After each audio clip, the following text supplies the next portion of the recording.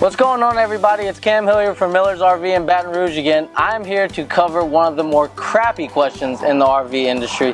But before I do that, go ahead, like and subscribe, turn on your post notifications, and leave us some comments. If you want to see something in the future, we will be more than happy to answer whatever questions you have. It gives us something to do. So go ahead and do that. But let's jump into this.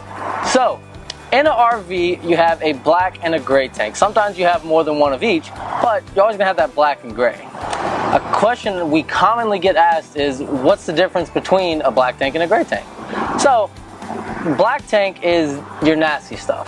Black tank is the stuff that goes down the toilet, gross stuff. Like I said, I'm covering the crappy business here. The gray tank is going to be stuff that comes from your sink and your shower, really just wastewater is what it is. So, here I'm standing in front of a Winnebago View that we have, and in the nicer motorhomes, they're going to be, all your knobs and stuff are going to be covered up. But in some of the, more entry-level units, and especially travel trailers and fifth wheels, your knobs are going to be more exposed. In most cases, they're either going to have the knobs labeled, they're going to have it above the knob, gray or black tank. In other cases, and this is my favorite, they have them color-coded to gray and black, so it's very, very easy to tell which one is which. So just a little run-through of how we like to dump them. So when you go to dump your tanks, we always like to dump black tank first. Again, get our nasty stuff out.